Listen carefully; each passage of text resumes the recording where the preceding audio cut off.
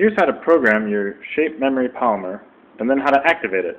What you'll need is a pen or something round, the shape memory polymer, a piece of foil, and some hot water that's 160 degrees or hotter.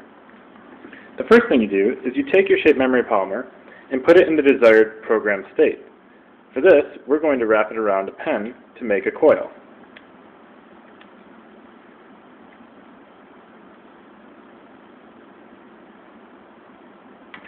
Next, you'll want to take your coil and wrap it in some aluminum foil to make sure that it keeps its shape. It doesn't need to be aluminum foil, but some way of making sure that the spiral will not unravel. Next, drop your covered coil into the 160 degree water. Make sure that it actually goes below the water.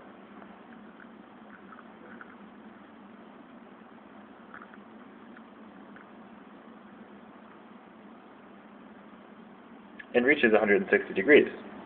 Now you can take out your sample and let it cool.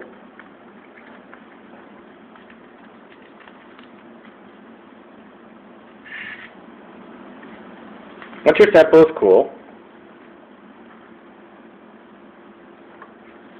you can unravel it and make it straight again.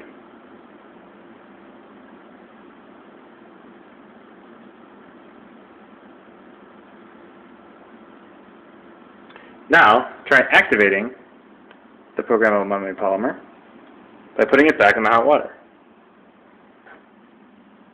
And you'll see you get your spiral.